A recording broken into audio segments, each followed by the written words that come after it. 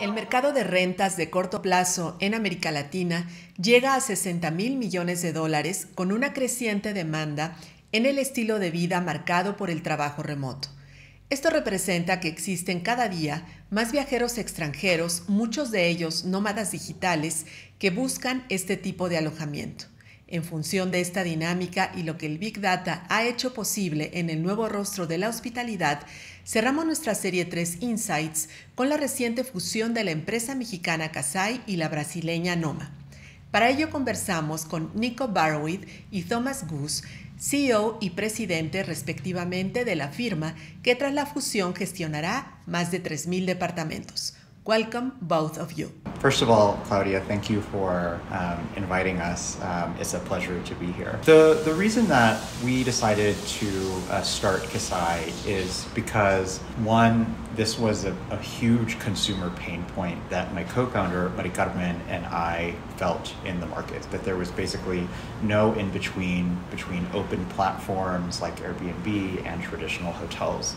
And the other really big reason, which is important, which goes to the core of our DNA, is that Mexico and Brazil are two of the largest tourism economies in the world, and conversely, that travel and tourism is such an important sector for the overall Latin American economy. And so for the last 3 years, we had been building a business really focused on delivering really outstanding guest experiences in Mexico and Brazil. And so for the last 2 years that Casai had expanded to Brazil, and specifically in Sao Paulo, we had known about the Nomah team and the really outstanding execution that they had done. And we really respected them in the market. We had really admired everything that they had built. And so as Thomaz and I started talking about what the future of the industry was, it became clear that we shared joint objectives about really transforming the hospitality sector. And so a few months ago, we really started thinking about how could we build that big future together rather than on different sides of the table. And in many ways, the skill sets that we both have are complementary. As I mentioned, Casai has really focused on delivering an outstanding guest experience in Mexico and Brazil, and Thomaz and Nomah have really focused on building an asset-light model with their landlords and real estate partners in Brazil. And so the fusion of the two companies with a core focus on technology made all of the sense in the world. Thomaz, what give to your company this merger? Great, Claudia. Thank you for the invite. It's a pleasure to be here with you all. First of all, I think it's important to say what is our purpose, what is very similar to Casai as well. That is to really change the hospitality industry with a problem that we used to face when we travel. So we've seen that there were only two main options, the Airbnb on one side and the hospitality, the hotels on the other. So our dream is to really change this industry in LATAM.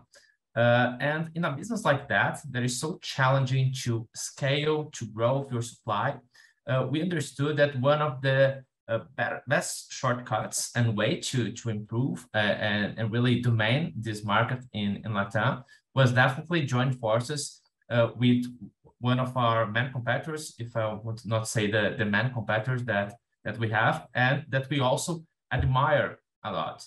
And the thing is that Nomah has grown in the last 5 years in a very asset-light mode, looking to create the most relevant real estate partnerships and strategical partnerships with also institutional investors in Brazil and in LATAM.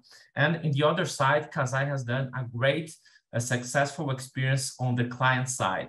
So when we combine those two different companies, we understood that we really could domain not only the market, but create a better and excellent experience to our guests. So the way that we seen this merge is basically keep improving and letting our purpose to be closer to us once again. So this is one of the main reasons for why we did this merge. Okay, Nico, there are plenty of OTAs companies.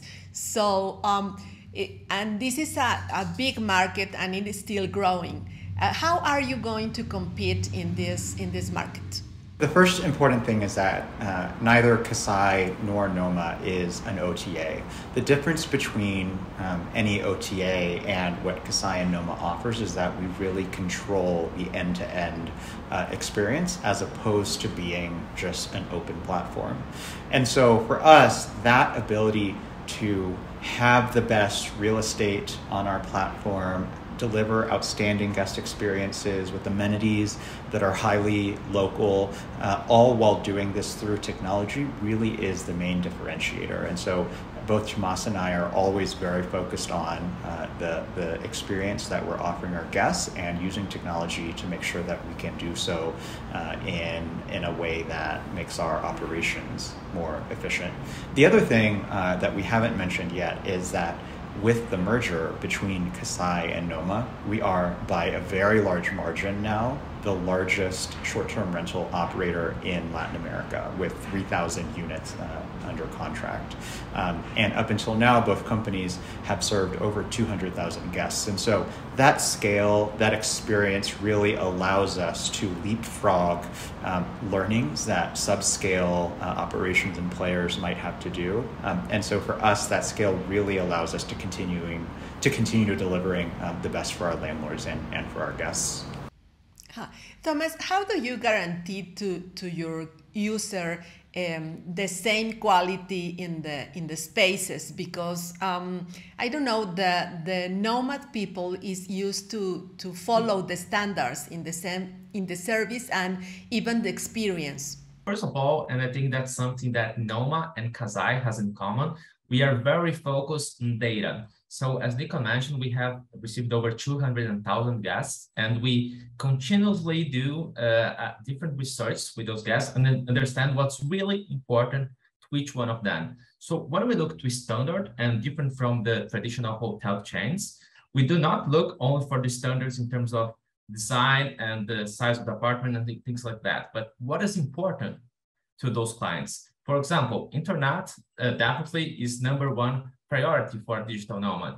A good bed, a great shower. So we understand which are the items that are very relevant to all of those users, and we combine and guarantee this standard in different property levels. So we have units, for example, that are studios that you can spend 1, 2, or 3 days. And we also have apartments with 2 and 3 bedrooms that someone can stay with their family for 1 or 2 or 3 months. So answering your question, we are always improving with our data engineers how we can improve on the experience of the clients, and also trying to get off the status quo of what the hospitality chains always seen as a standard and create what this new generation wants based on data.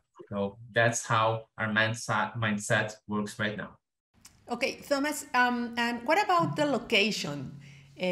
How important is for this market the location? Definitely, that's one of the main priorities for anyone who is picking a location. So Casai has always looked for premium locations, and Nomah has been more diversified in terms of locations, but we do have some golden rules when you look to this point. For example, the subway. So to have a transport public that you can be used and very easily to all the different nomads that are going to stay with us.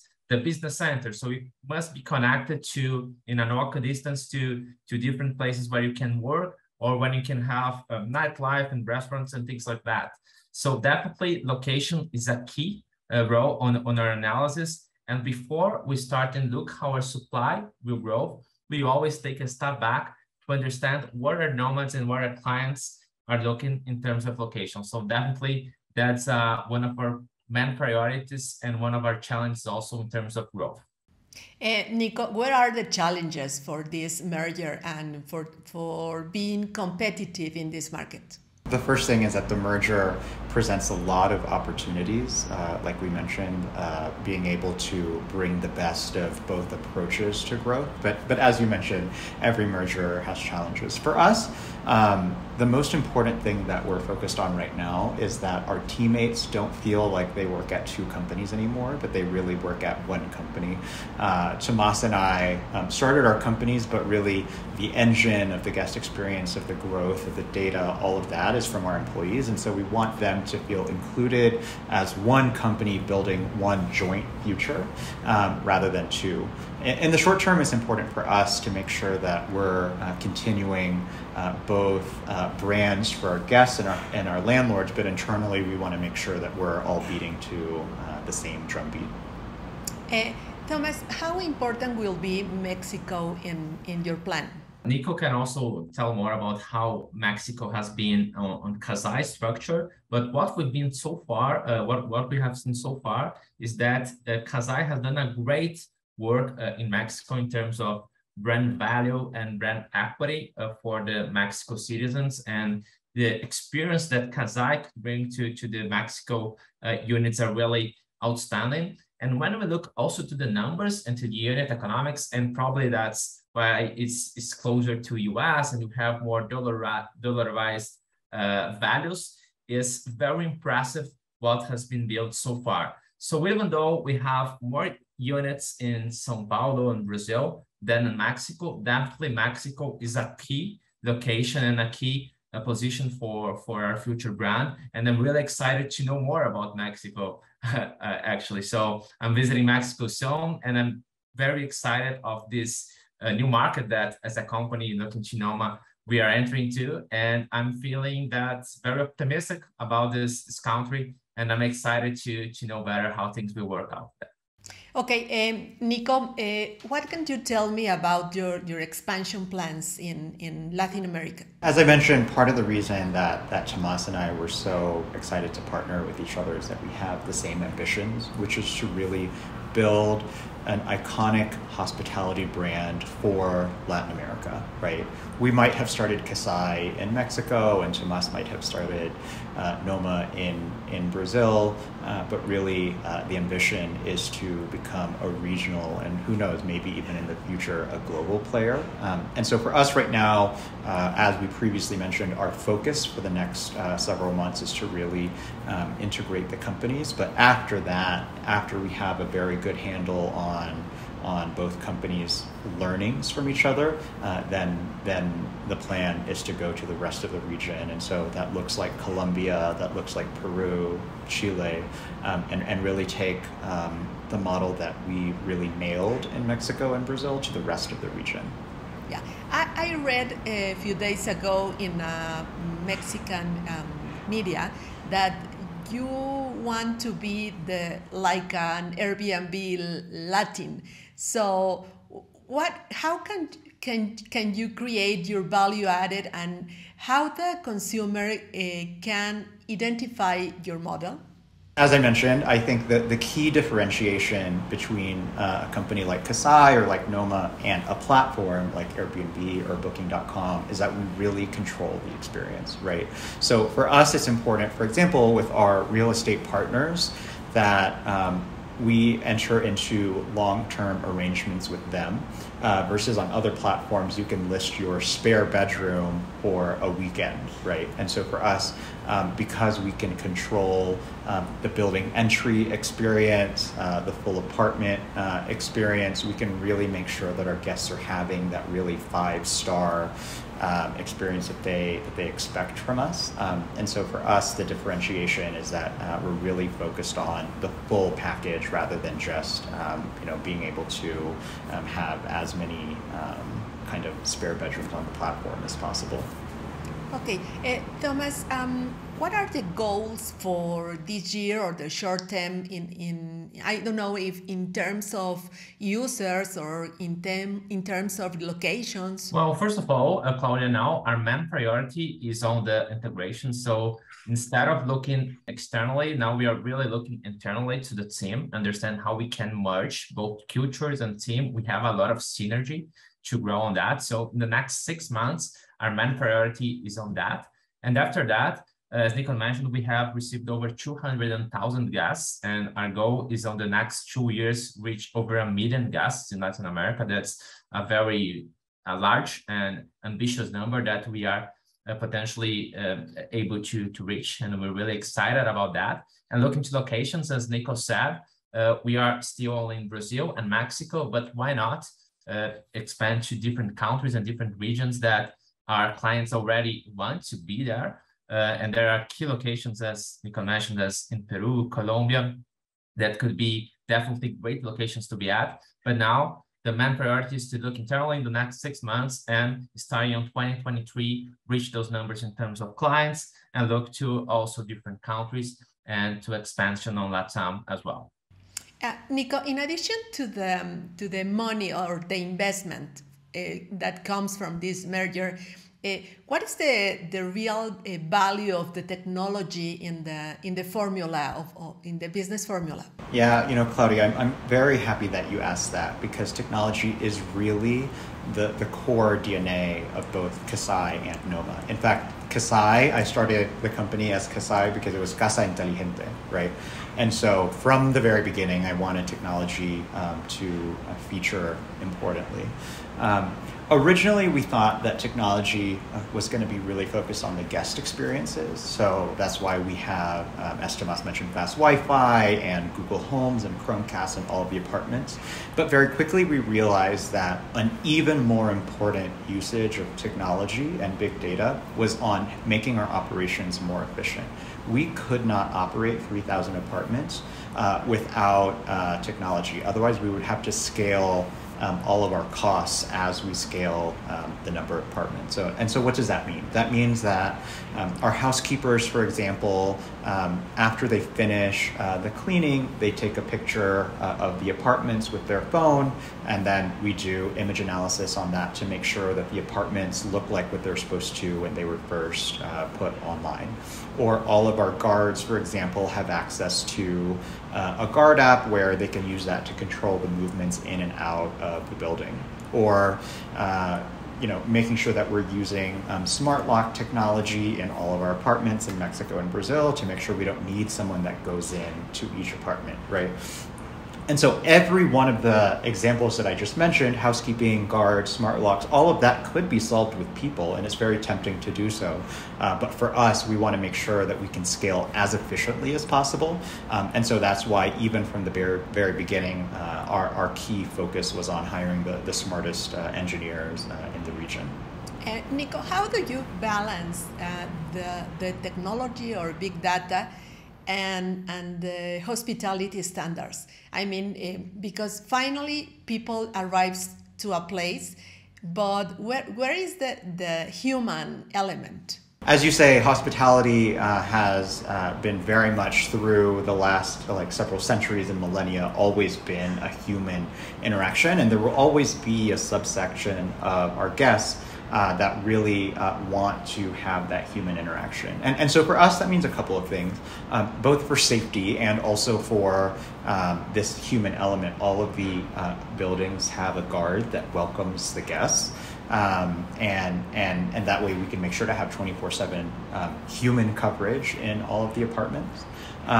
But then the other thing is that we always want to make sure that a human is the fail-safe for the technology. And what I mean by that is that we always want to make sure that we're always evaluating with a human a random sample of apartments to make sure that the cleaning is supposed to be what it looks like, or that the Wi-Fi is as fast as it is, right? And so for us, we want to make sure that we're scaling through technology, but really testing the quality through humans on a small percentage of those standards.